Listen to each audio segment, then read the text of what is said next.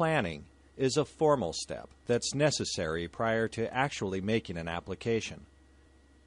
You need to understand the importance of selecting the appropriate pesticide and adjuvant. There may be several products available from which to choose. Then, have standard operating procedures in place for safe tank mixing and loading procedures, and take the appropriate environmental precautions. You need to understand how to make a proper, effective pesticide application, and then finally, how to safely rinse containers and equipment, and either safely recycle or dispose of containers or waste pesticide. This module will help you understand these basic principles for pesticide application. Before any pesticide selection and application takes place, there are a few things you need to know. What is the pest? In order to successfully manage a pest, you need to know what you're dealing with. Just like a mechanic can't fix your car without knowing what's wrong, or a doctor can't help you feel better without knowing what's wrong, you can't manage your pest without knowing exactly what it is. Make sure you understand all federal, state, and local pesticide regulations. Remember, not all of the restrictions you must comply with can be found on the federal pesticide label, and it's extremely important to stay up to date on regulations. For example, some states have restrictions on the use of certain herbicides due to drift concerns. There's a risk with almost everything we do, and a pesticide application is no exception. You can reduce the potential hazard of a pesticide application by making sure you know how to properly use the application equipment. Most people wouldn't jump into a Formula One race car without having instructions on how to drive these fast vehicles. Take the same precautions before using pesticide application equipment. And finally, a statement you've heard 100 times. Read the label before selecting and applying a pesticide. The label has important information that you need to understand and follow to make a quality pesticide application. Plus, the pesticide label is the law. Okay, so the pest has been identified, and you've decided that the best management option at the time is a pesticide application. So which product are you going to use? Look and read all the labels, and remember, the crop or site of the application must be on the label, but the specific pest does not. I'm going to repeat that. The crop or site of application must be on the label for the application to be legal.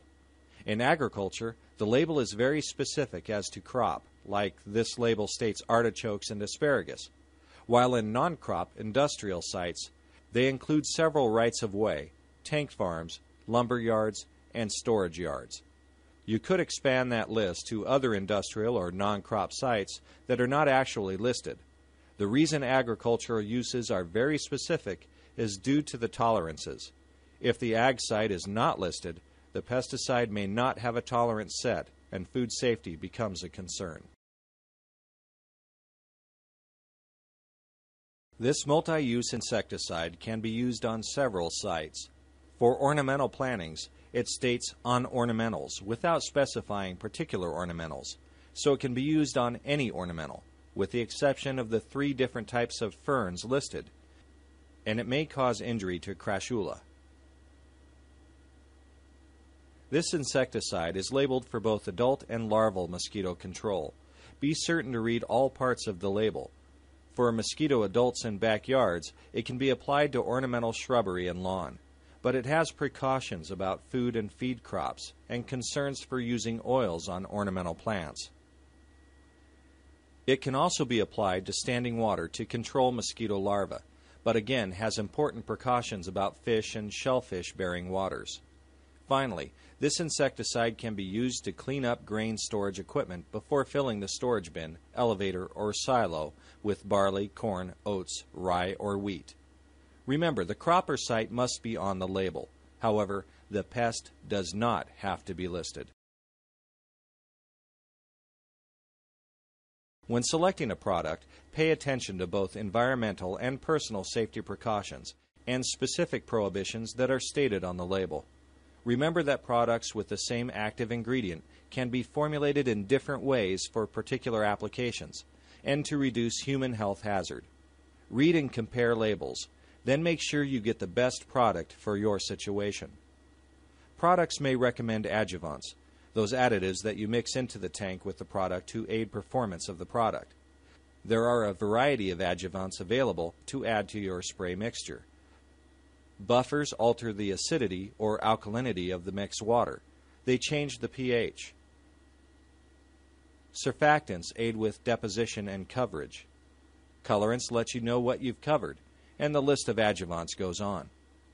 The label may recommend an adjuvant, not reference adjuvants, or warn against the use of adjuvants. The effectiveness of some adjuvants depend on the product formulation. This sample label language states you may want to consider an adjuvant, but also warns that they can increase the activity which may end up harming the crop. You would want to do some research on the negative effects on your crop or site prior to using a surfactant. Read the label. It really is that easy. Okay, you've selected a product. So when's the best time to apply to gain maximum benefit?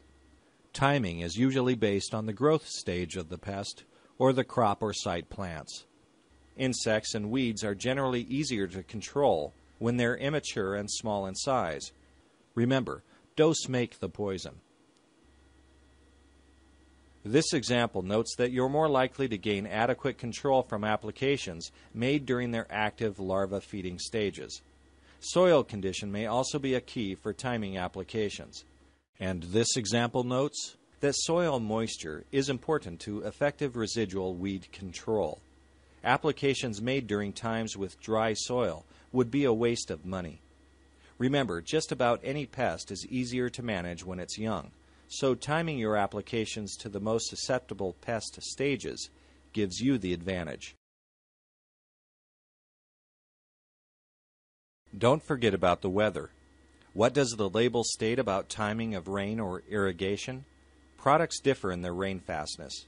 Does the label state anything about optimal application conditions, such as temperature and cloud cover? For example, to achieve weed control, weeds must be actively growing, so if weather conditions cause the weed to shut down, you won't get weed control. How fast is the wind blowing, and in what direction? Is the wind blowing towards susceptible sites? If off-target drift were to occur, what could be impacted? Some labels, or even local and state governments, have mandatory setbacks and no-spray buffers around sensitive sites. The pesticide label only details the federal regulations, not state or local restrictions. Keep up to date on your local and state regulations, which are not always listed on the pesticide label.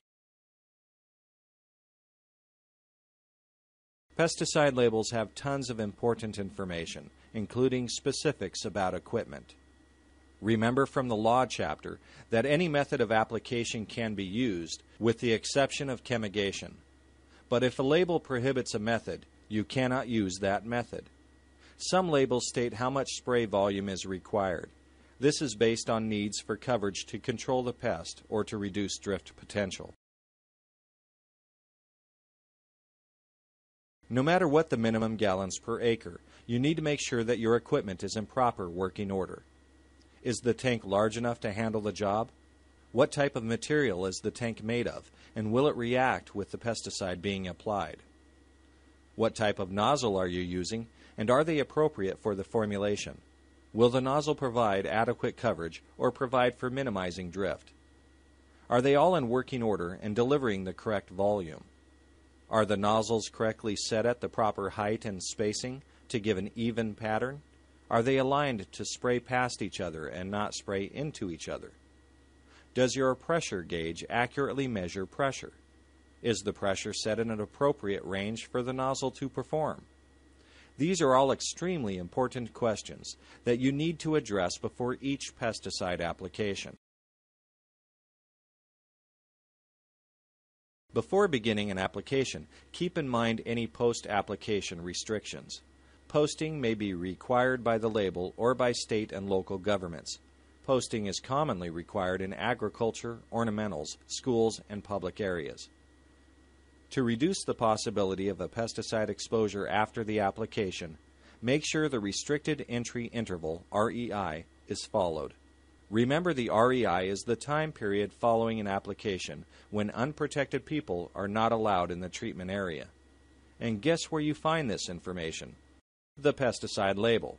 If there's no REI stated on the label, the minimum legal REI is, quote, until sprays have dried or dusts have settled, unquote. There's a re-entry prohibition of 4 hours that is not listed on the label, but in the Agricultural Worker Protection Standard, WPS, even if you were to wear PPE. Post-application restrictions are there to protect humans, domestic animals, and livestock. For products applied to water, watch for restrictions for swimming, fishing, and drinking water. Because some of the pesticides we apply to soil for long-term control, labels may state warnings about planting transplants or rotational crops. Other products list grazing and milking restrictions. Don't forget about the pre-harvest or pre-slaughter interval. This is the number of days that must pass between the last application and the time of harvest or slaughter. By following the pre-harvest and pre-slaughter interval and all other label directions, residues should not exceed the pesticide tolerance. Everything on the label has a purpose and must be followed. No one likes to do a job twice, and tank mixing pesticides can save time and reduce labor and equipment costs. However, before you mix up a large tank mix, keep in mind that not all pesticides are compatible. There are 4 different classifications of pesticide incompatibility. The first is timing incompatibility. Mixing a pre-emergent pesticide with a post-emergent pesticide is an example of timing incompatibility. Since both herbicides are effective at different plant life stages, this mixture would be incompatible. Sometimes 2 pesticides require a different placement method, and this would lead to placement incompatibility. For example, tank mixing a soil-incorporated pesticide with another product that is effective only when applied to foliage would result in placement incompatibility. Sometimes when you mix pesticides together, they don't physically mix well. We call this physical incompatibility. It's like getting clumpy gravy when adding flour to chicken broth. The mix might form a putty or paste, separate into layers, or form a yogurt or cottage cheese-like consistency. Some physical incompatibility problems can be avoided by following proper mixing techniques and providing adequate agitation. To prevent this problem, always mix powder, flowable, and water-dispersible granule formulations into the mixed water before adding any oil-based emulsifiable concentrate. Can you imagine adding oil into your water prior to mixing up some hot chocolate? You need to get the hot chocolate particles suspended in the water prior to mixing in any oil. And no matter what you do, not all products are compatible. ECs are not compatible with fertilizers. Sometimes the problem may not be the products, but the water you're using to dilute them. Check the pH of the water. Some products are very sensitive to pH of water and require buffers be used to alter the pH before adding the pesticide. Mixing pesticides may result in a chemical change occurring in one or more of the pesticides. We call this chemical incompatibility. This affects the chemical activity of the pesticide and results in the application of a pesticide mixture that is chemically different than each pesticide applied separately. A reduced chemical activity of one or more of the pesticides in the mixture is more likely to occur when hard water, chlorinated water, or fertilizer is used as the carrier. At other times, the combination of the pesticides may result in increased chemical activity and increased effectiveness of the products. Each pesticide label details specifics regarding pesticide mixtures, if they're known. Tank mixes that are known to work as well as those that are known to be incompatible are listed.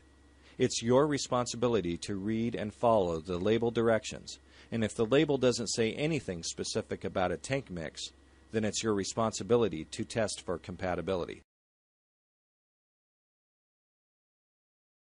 So, how do you avoid pesticide incompatibility? First, read the pesticide labels. Next, put on the personal protective equipment stated on the label, because after all, you're going to conduct a jar test for a small-scale tank mix. Fill the jar half full with water or other carrier. Add the products one at a time in the proper order and in the proper amount. Remember, add powders before any ECs. Mix or shake the jar and observe what happens. Let the jar sit for 10 to 15 minutes and then check the mixture. If the jar is giving off heat, or the mixture looks like cottage cheese, or the products have separated into layers, then these particular products are incompatible. Just think what a mess this would have been to clean up if you'd mixed a tank load instead of a small jar. If nothing happens and it looks like the mixture will work, check it for performance and phytotoxicity. If no problems, go for it and mix your tank and off you go. Because mixing order is so important for a tank mix, let's go over the proper order again. First, add the carrier, which is usually water, but can be fertilizer. Second, add a compatibility agent if needed. Read the label for this information. Third, add any suspension products. First, the dry suspensions, such as wettable powders, dry flowables, water dispersible granules, and flowables. Then, the liquid suspensions, like flowables, liquids, and microencapsulated formulations. Fourth, add soluble liquid or soluble powder products, or products that truly dissolve in the carrier. Fifth, add any adjuvant. Again, read the label for recommendations. Finally, sixth, add any emulsion products, such as emulsifiable concentrates. The oil-based products always go in last.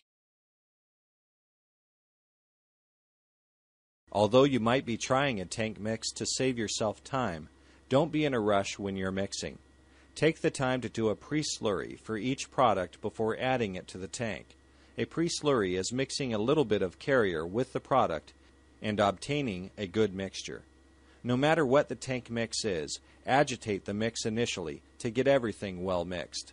Then during the application, certain products require continuous tank agitation to keep the suspensions from settling or the emulsions from separating. Since mixing and loading is perhaps the most hazardous pesticide handling activity, make sure you do it in an appropriate area. Many places have designated mix-load sites. Mix-load sites should be outdoors and well ventilated. Remember to always keep the mix-load area away from people and animals. For the majority of pesticide applications, the carrier used is water. Don't forget about protecting our water sources when mixing and loading. Take a look around you when you're mixing and loading to see if there's any nearby water source that may be affected by your activities. Look for drains, canals, creeks, and ponds. If possible, install a containment pad at a designated mix-load site. They allow for easy cleanup if there's a spill and help protect nearby surface or groundwater. Consider a portable mix-load pad if you mix in any different locations. Also, prevent back siphoning into a water source by creating an air gap or installing check valves or anti-siphon devices. This is especially important with any chemigation application. Protect yourself when mixing and loading by wearing the appropriate PPE. The pesticide label states what is required for the activity, but you can always wear more protection. Make sure it's clean and properly functioning. The equipment you use to measure pesticides or open pesticide containers should only be used with pesticides. Clearly mark all measuring devices. A big black marker works well. Make sure no one misuses the measuring devices. Store them in the pesticide storage area. This greatly reduces the possibility of a pesticide measuring cup being used to make Kool-Aid. Use care when opening containers so as not to spill anything or allow powders to become airborne. For powders, use a pair of scissors to gently open the container. And take the time to close every container when you're not using it. This reduces the possibility of an accidental pesticide spill. Precise measurement of pesticides when mixing and loading is extremely important. Make sure your scale or measuring device is accurate so that you're confident about the application rate. Help reduce potential exposures when mixing and loading by staying upwind of the vapors and dusts. Use extreme care to avoid splashing or spilling the concentrate product. And always measure and pour liquids below eye level to prevent eye exposures. And never leave a full or partially full sprayer unattended. People, kids, and animals are curious, and you never know who's around. What do you do with an empty pesticide container? There are two different types of containers, those you can rinse and those you can't. Let's first address cleaning and disposing of rinsable containers. First, the container must be rinsed. Legally, it must be triple rinsed to be considered a non-hazardous waste. Do this immediately upon emptying the container. So do this when you're making up your tank mix and use the container rinse water in that tank batch. If you wait until later to clean the container, you may not get all the residue out, and then the container is considered full and hazardous. So don't put this task off until later. Let's go through the process of triple rinsing. First, make sure the pesticide container is completely empty of pesticide concentrate. Sometimes the concentrate gets stuck in the handle or around the neck of the container. Next, fill the container about 20% full with water. Fasten the lid and shake the container for at least 30 seconds. This helps wash away any concentrate from the container into the water. Remove the lid and drain the rinsate into the spray tank. Repeat these steps 2 more times. You've now triple rinsed the pesticide container, and it can now be disposed of according to label directions and local and state regulations, or better yet, be a good steward and recycle it. Another way of cleaning rinsable containers is pressure rinsing. This method again gets the container sufficiently clean so it's not considered a hazardous waste. If you plan to use a pressure rinse device, consider using goggles in addition to your other mix and load PPE. The pressure can cause splashes. When mixing, drain the container as best as you can. There are several different pressure rinse devices on the market, even for large containers. For a 2.5-gallon container, puncture the bottom side of the container and rinse the container for 30 seconds or until rinsate is clear. Rinse into the spray tank. Don't forget to carefully rinse the cap with a slower stream of water. All this rinsing should be done over the spray tank to capture the rinsate. The cap can be discarded in your normal trash, and the container can be collected for recycling or taken for disposal. Not every container is rinsable. For non-rinsable containers, empty them out as best as possible. Slit the side seams of bags. Take returnable containers back to the manufacturer or dealer. If they're not recyclable or returnable, dispose of the containers with the normal refuse. Don't forget to make the container unusable by puncturing holes in it or cutting the container in half. Plastic pesticide containers can be recycled. In order for containers to be accepted for recycling, they must be clean and either triple or pressure rinsed. Stained containers are acceptable, but containers with pesticide residues are not, and dirty containers can jeopardize the recycling program. If plastic container recycling is not available, dispose of containers in the local landfill or incineration facility. To find a container recycling program, contact the Agricultural Container Recycling Council, ACRC. Where do recycled pesticide containers end up? They're made into bridge and marine pilings, fence posts, pallets, and field drain pipe. The first step for any pesticide application is to read the label and gather the necessary personal protective equipment for the application. Make sure your PPE fits and is in working order. For handheld or backpack sprayers, consider wearing equipment that protects you from contact with the equipment. Remember, you can always wear more PPE than the label directs. Try to avoid walking through the treated area during the application. If possible, apply the pesticide so you're backing out of the treated area. This helps minimize exposure. Also, consider wearing shin or knee-high protective footwear. You may even consider chemical-resistant PPE.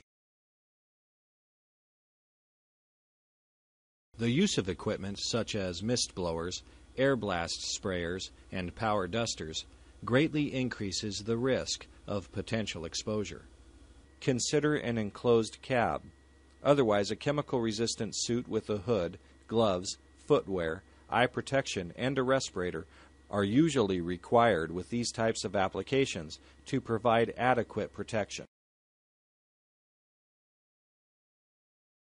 It might sound elementary, but be sure to clear all people, pets, toys, bikes, wagons, and any other items out of the application area. Even if the application is a very directed one, like a crack and crevice treatment, make sure people are removed from the application area during the application. Check the pesticide label for the REI, restricted entry interval, or any specific ventilation requirements if applications are made into enclosed spaces. You've spent all this time and energy getting you and your sprayer properly prepared for the application. Take the time to make sure the application hits the target. Okay, you're ready to go. Make sure you're applying the pesticide in an even and consistent manner. Look around when you're applying and make sure the application looks okay. Does everything seem to be exiting the sprayer correctly? If not, stop the application and take a look in the tank to make sure the spray mixture is thoroughly mixed. Don't forget about the application equipment. Check it often during the application to see that it's in working order and not leaking.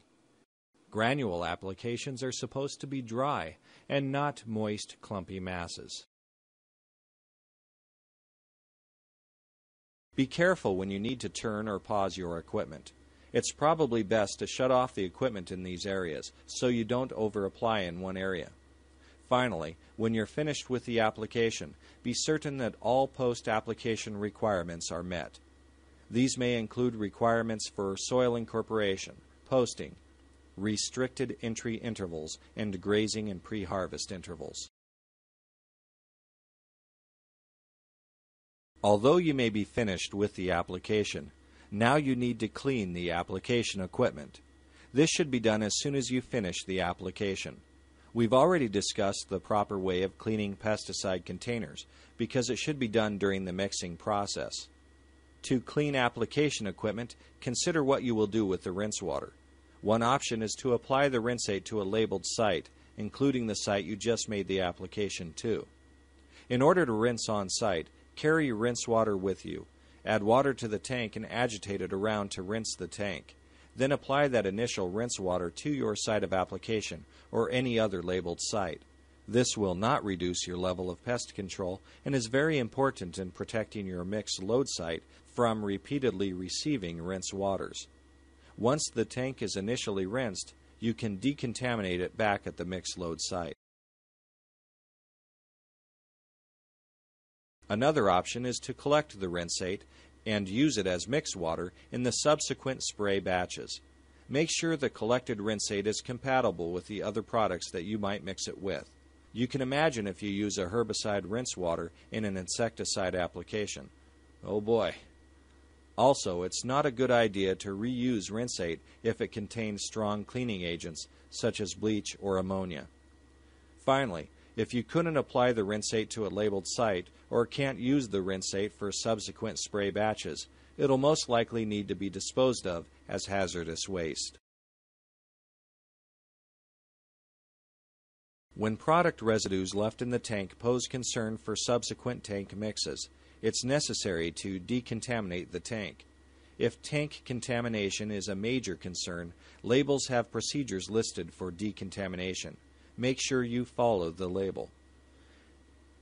As a basic rule, you can simply use a water detergent solution or use the label prescribed decontamination materials and circulate them through the entire system for 3 to 5 minutes.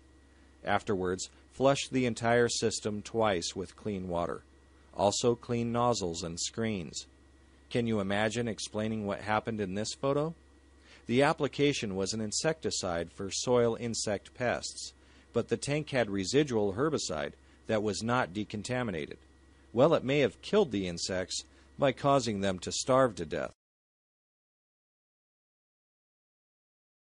And finally, don't forget about personal hygiene. Remove contaminated clothing and handle it cautiously until cleaned.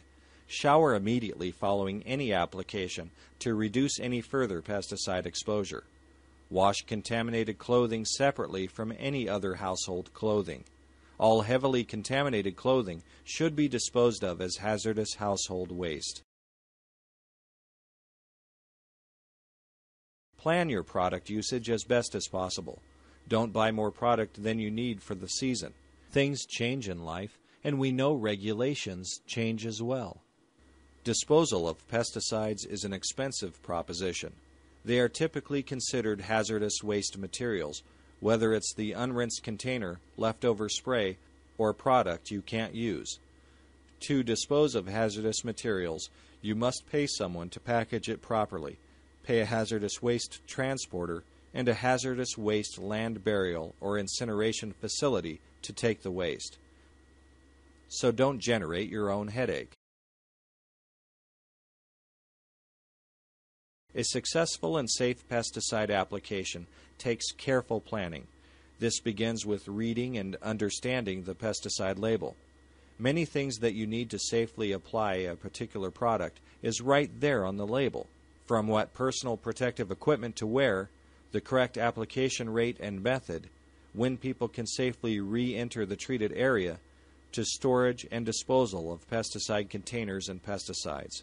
Every application should begin and end with a complete reading of the pesticide label. Question 1. When mixing two products together in a spray tank, what can cause incompatibility? 1. pH of water used in spray batch. 2. Air temperature and humidity. 3. Mixing wettable powders into the tank prior to adding ECs. 4. Conflicting chemical properties. A. 1 and 2 only. B. 1 and 3 only. C. 3 and 4 only. D. 1 and 4 only.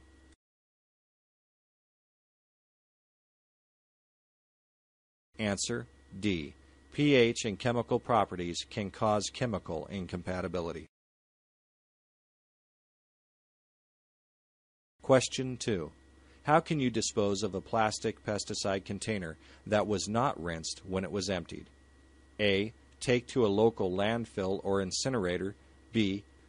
Take to a plastic pesticide recycling program collection. C. Take to a local plastic recycling program collection. D. Pay a hazardous waste transporter to package and transport it, and someone else to accept it at a hazardous waste facility.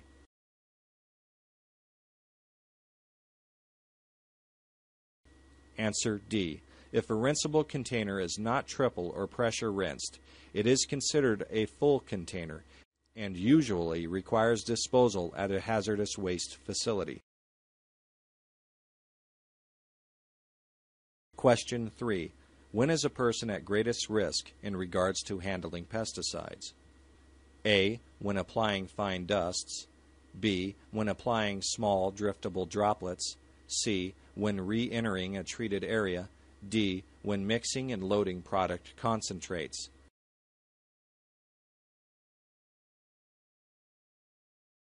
Answer D. Mixing and loading is usually the most hazardous, since you are exposed to the highest concentrations and you are handling them in close proximity to your eyes, mouth, and skin.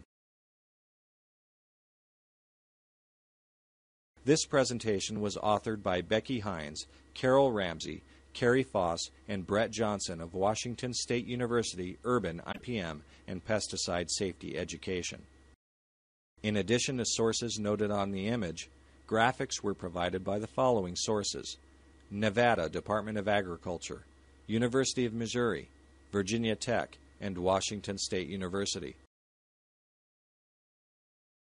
The presentation material was reviewed by Beth Long, University of Tennessee, Ed Crow, Maryland Department of Agriculture, Gene Kasai, U.S. EPA, and Susan Whitney King, University of Delaware.